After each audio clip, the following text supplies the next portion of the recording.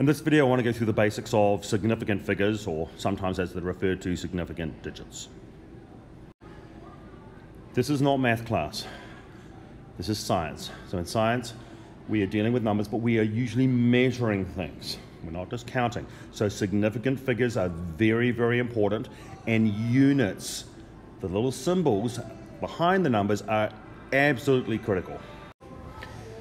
So let's go through the rules of significant figures. First of all, exact numbers do not count for sig figs because there's absolutely no uncertainty. For example, if I'm counting these shoes, there are 30 shoes here, exactly 30. So there are no, this does not count as a sig fig. The next important rule is any non-zero digit always counts. So that's a really simple rule. Any non-zero digit always counts as a significant figure. This is the part that students find hard. It's about zeros. So whether a zero counts or not depends on where the zeros are in the number. So leading zeros never count as significant figures. So I've highlighted them in blue. So leading, or zeros that are in front, never ever count. Trapped zeros, and the second one, like it's trapped between a 1 and an 8. So trapped zeros that are between non-zero digits always count. And lastly, trailing zeros, or zeros at the end, it depends. It depends. They only count if there's a decimal place. So for example, 20.0, there's 2 significant figures there, okay? Because there's a decimal place. 300.00, there are a total of 5 significant figures there. 100.0, there's a decimal point right at the end, that's 3 sig figs. But in the 400, there's no decimal point there, so there's only 1 sig fig there. And lastly, in the last number, 20,200, there's only 2 sig figs. So numbers that are zeros that are in blue do not count. So decimal points are important, and then the location of where the zero is. Okay, so let's quickly look at this. So let's practice it. So you can pause the video right now and see if you can count how many significant figures are in each number. Here are the answers. Okay, let's try it again. How many significant digits or figures are in each of these numbers? You can pause the video and just look at or write down what you think the answer is. Okay, here are the answers. Hopefully they make sense. Take a look at it. If they don't make sense, go back to the rules. Now, in science, sometimes we're usually measuring things. So for example, the first 2 images, we're measuring the volume of water, which is in mils. But when you're counting, it's different. So in the first picture, I would say that if I was writing this number down, it would be 21.68 mils. The first 3 digits I know I know they're exact. Like I know it's definitely 21, and I know it's definitely 21.6. My last number, that 0.08, is an estimate. Okay, it's an estimate. The next one, the scale is not as accurate.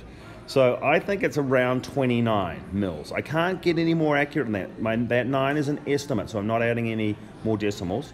And lastly, these don't count for sig figs because it's absolutely certain there are 7 apples here because I'm actually counting. Whereas in the first 2 images, I was actually measuring. Sometimes you have to round a number. So let's talk a little bit about how you round and how you deal with that with sig figs. So I'm going to be rounding all of these numbers to 3 sig figs.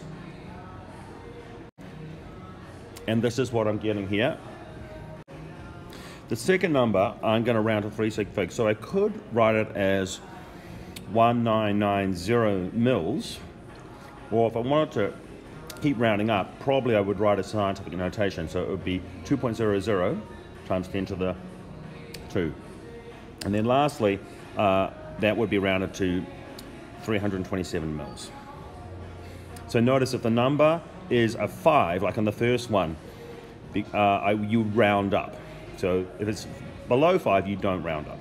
So in calculations, often in science, you're going to do calculations will be adding or subtracting.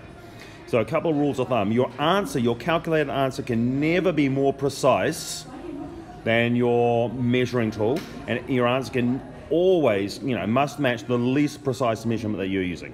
So here are the guidelines, and I always get these confused. So what are the rules for addition and subtraction? Well, it's about decimal place. So when I think of addition, there are lots of D's in there, 2 D's, so I think decimal place. And multiplication division, it's about significant figures, okay? So in addition and subtraction, you round to the least precise decimal place, and multiplication division, you round to the least number of sig figs. So here's an example. We're going to add these two numbers together. What's the answer? Well, if you added them up, you would get 26.54 gallons, but there's 4 sig, this is about decimal places. So that goes to a hundredth of a place, but your least accurate number is 25.2 in terms of decimal places. It only goes to a tenth. So I would change this to, that should actually be 26.5. Yeah, 26.5 gallons. Okay, subtracting here, what would your number be? Well, if you subtracted that, you'd get 368 gallons, but strictly speaking, because your lowest decimal place is in the hundreds, you would round this to 400 gallons. Okay, let's do a multiplication and division here. Why don't you multiply these with your calculator, see what you get. So on your calculator, you get something like probably 27.72 mils. But with multiplication and division, it's the sig fig. So the least accurate sig fig has 2 sig figs. So I would round my answer to 28 mils. For mixed operations, basically you go step by step. So you're going to do what's in the parentheses first, and then you move on to the multiplication. So make sure you round your answer using one rule before you move on to the next one. So first of all, I would add those two together. It would be 29.3, and addition's about decimal places. So yeah, that answer is fine. And then I'm going to multiply that by the 0.05896, and that's what my calculator gives me. So I then want to round that down to probably 2 decimal places, which would be 1.6. Just to finish off, you can have a look at this. If I want to find the mean of these 3 numbers, what would the answer be? So I add them all up. I'm going to addition, so I'm going to go to decimal places, so I'm going to go to 6.8 mils. Then I divide by 4, but 4 is, that doesn't count in terms of decimal place, significant figures, the 4. So it's going to go at 3.4 millimeters. So that's it. Hopefully this video helps you understand significant figures, what they are, how to use them, how to calculate them.